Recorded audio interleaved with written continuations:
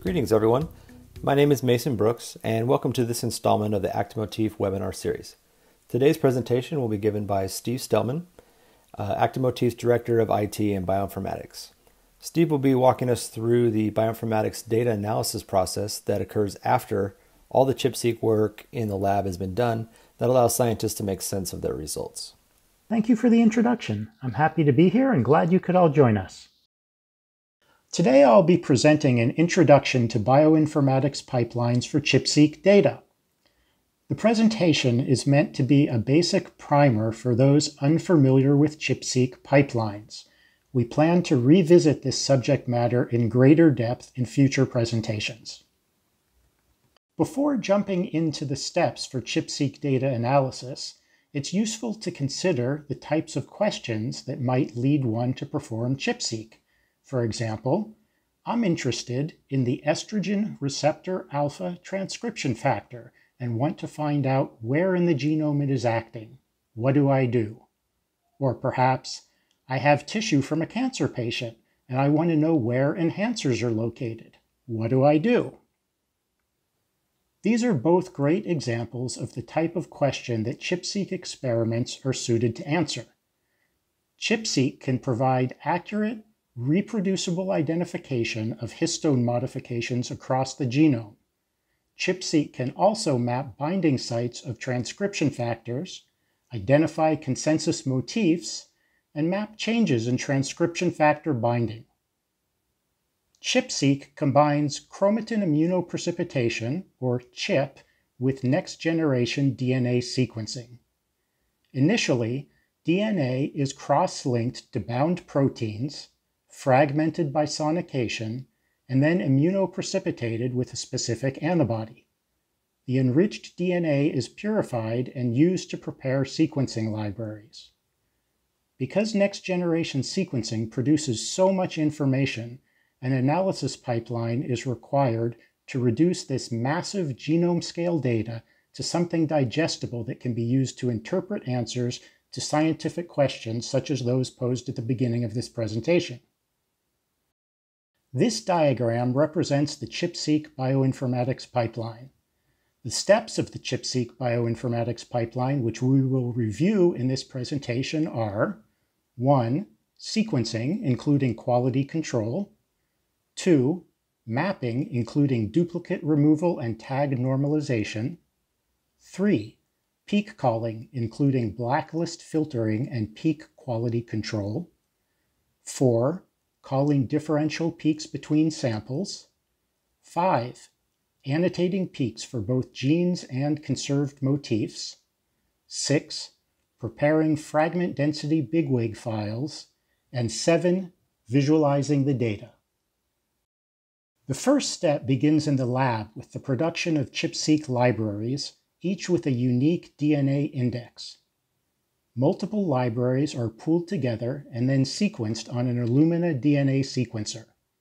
It is important to obtain a sufficient number of sequencing reads necessary for data interpretation. This is also called depth of sequencing.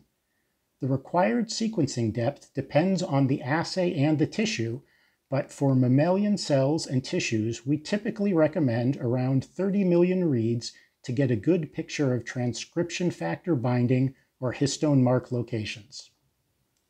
After sequencing, the Illumina base call data files need to be converted from BCL format to readable DNA sequence. Illumina's BCL to FASTQ software performs this conversion while simultaneously demultiplexing the pooled samples using sequence of the unique indices.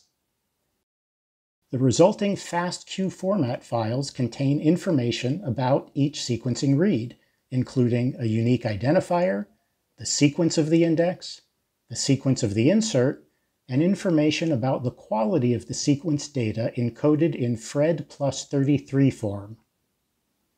Before continuing with further analysis, evaluating sequence quality is important to ensure high-quality data has been obtained. The FastQC software provides a quick evaluation of a number of metrics. Note that with ChIP-Seq data, it is common for not all metrics to have passing quality, but the following metrics are important to review. Per base sequence quality shows the values of the FASTQ quality string across the entire sample. High quality across the entire sequence is important for subsequent steps.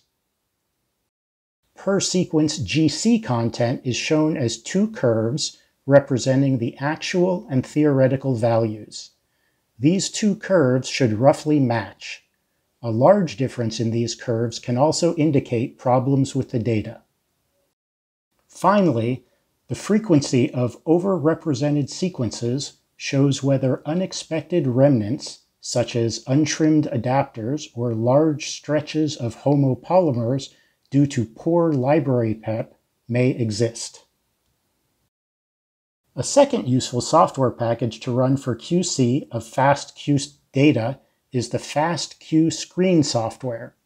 This subsamples each FASTQ sequence for 100,000 reads and maps them to user-defined genomes. This allows a quick check for the presence of sequence from other organisms, which might indicate sample mix-up or cross-contamination. In this example, most of the sequence maps accurately to the mouse genome. This would be a red flag if you expected your samples to be of human origin, for example. The next stage of our bioinformatics pipeline is to map the FASTQ data.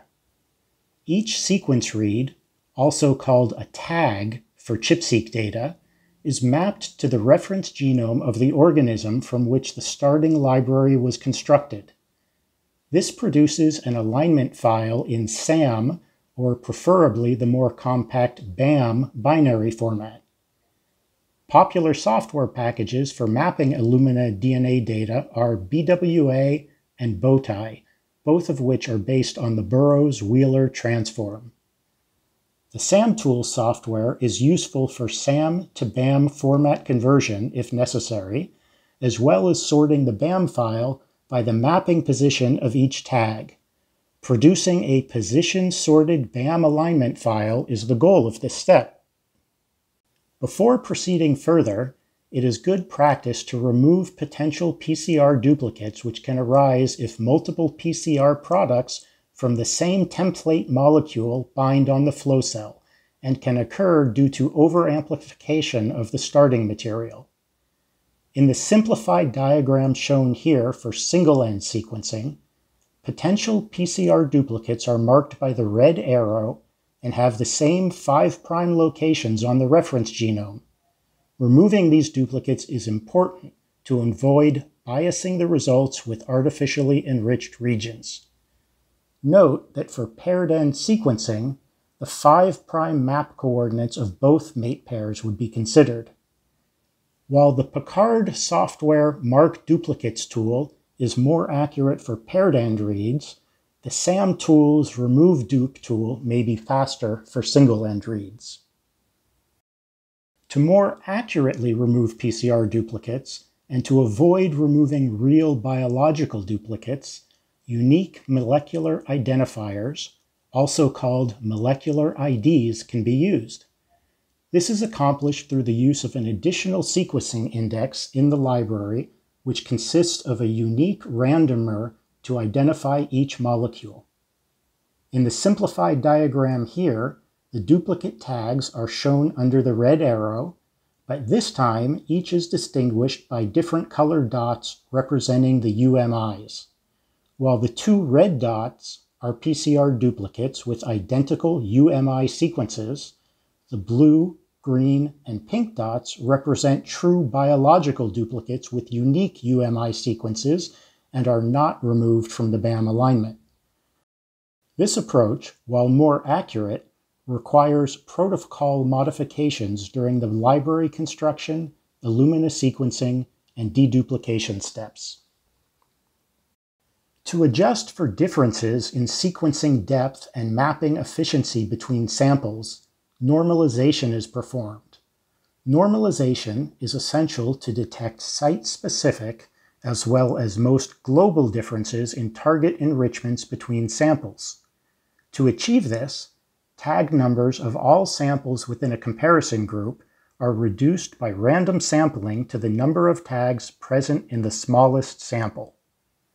Spike-in adjustment can be useful for rare assays where standard normalization does not result in the expected global differences in enrichments between test samples. If spike-in of Drosophila chromatin was performed, the number of test tags are adjusted, again by downsampling, by a factor that would result in the same number of spike-in Drosophila tags for each sample. The third step of our ChIP-Seq pipeline is peak calling. An interval peak is a genomic region where chip-enriched tags are around the site where the protein of interest is bound. There are two general types of peaks and peak calling algorithms, narrow and broad. Transcription factor binding sites, as well as many active histone marks and methyl C-enriched regions, are examples of narrow peaks.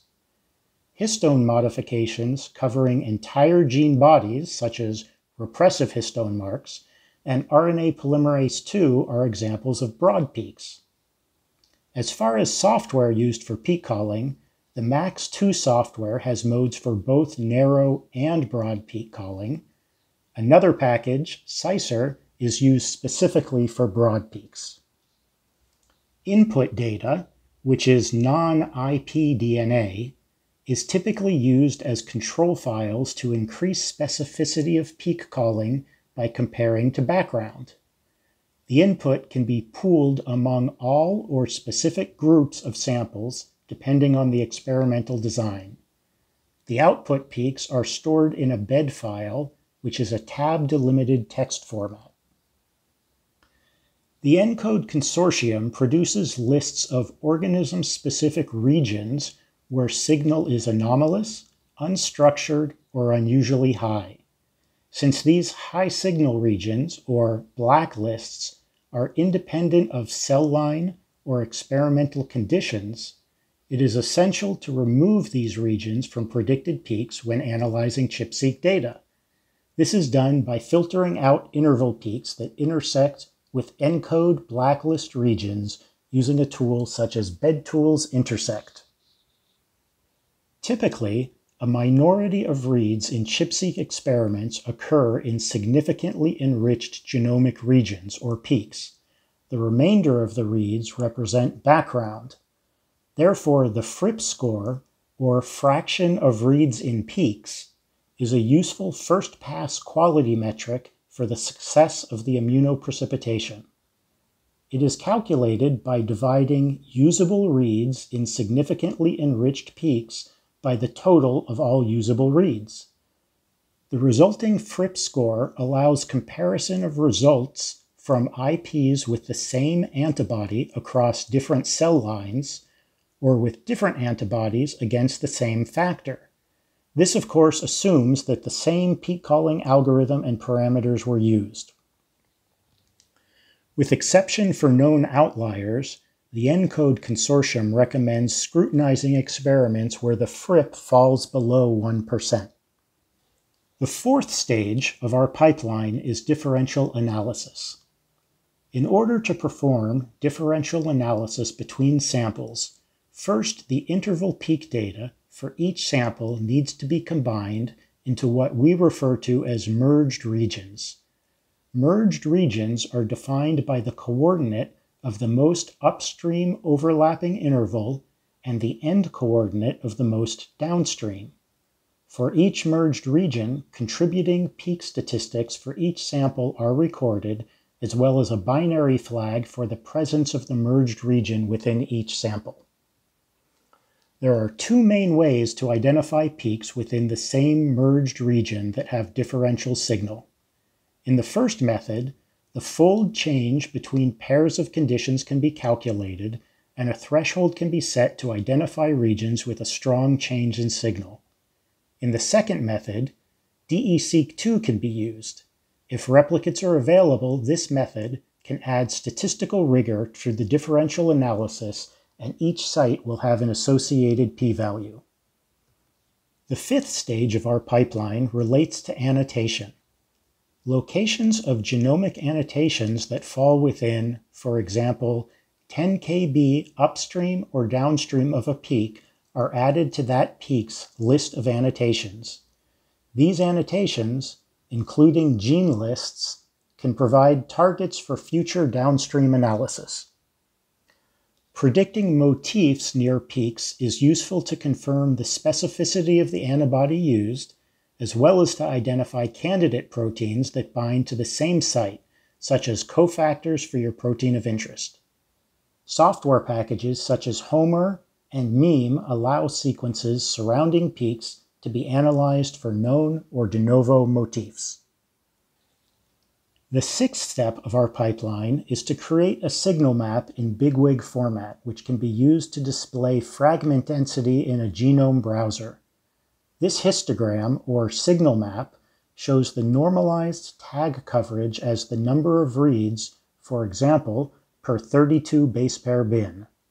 This provides a useful visual way to compare the enriched fragment density across different ChIP-Seq samples. This brings us to the seventh and final step of our pipeline, visualization. One benefit of creating bigwig and bed files is their utility with visual genome browsers. These files can be loaded as visual tracks along the genome and genomic annotations. Here, the fragment densities in the bigwig are displayed in the top purple track. The peak interval is displayed in orange, and the individual aligned reads, or tags, are displayed in red. At the bottom are genomic annotations for this region, which can be inspected to determine the effect of different experimental conditions as represented by the tracks.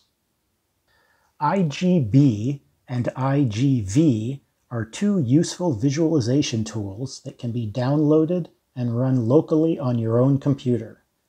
The advantage of local desktop genome browsers is the ease of visualizing any custom data tracks you have produced. If you prefer a web-based tool, the UCSC genome browser provides the ability to upload custom tracks for display along with their hosted annotations. Unlike with desktop browsers, custom bigwig files must be hosted on an FTP or web server in order to view in the UCSC browser. To review, we've now completed our discussion of the 7 primary steps of the ChIP-Seq bioinformatics pipeline: sequencing, mapping, peak calling, differential analysis, annotations, fragment density, and visualization.